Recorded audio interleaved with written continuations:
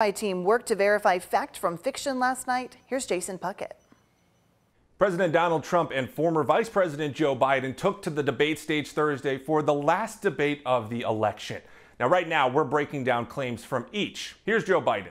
The expectation is we'll have another 200,000 Americans dead between now and the end of the year. This claim is false. This number has been shared by many, but it's outdated. In September, the University of Washington Institute for Health Metrics estimated the U.S. would see 410,000 COVID deaths by the end of the year. They've updated that number, though. It's now lower at 316,000 deaths. That's an estimated 93,000 more deaths before the end of the year. He won't give federal subsidies to the gas, to solar and wind. Yeah. Why are we giving it to oil industry? This claim is false. There are currently tax credits available to both the wind and solar industry, like the production tax credit and investment tax credit for wind. It offers tax credit per kilowatt hour for, quote, utility scale wind. It was actually extended under this administration in December last year. Here's Donald Trump. If you notice, the mortality rate is down 85%. This claim is false.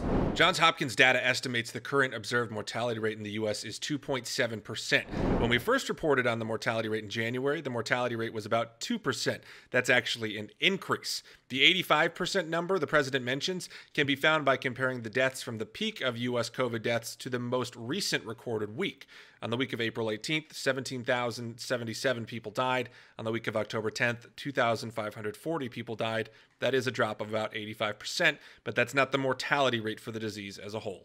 We have the best carbon emission numbers that we've had in 35 years. This claim is false. It's the lowest in 25 years, not 35 years. That comes from data kept by the World Bank. Data from the Environmental Protection Agency also shows that greenhouse gas emissions were the lowest in 25 years, not 35 years.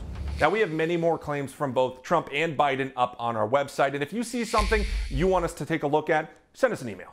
With your Verify, I'm Jason Puckett.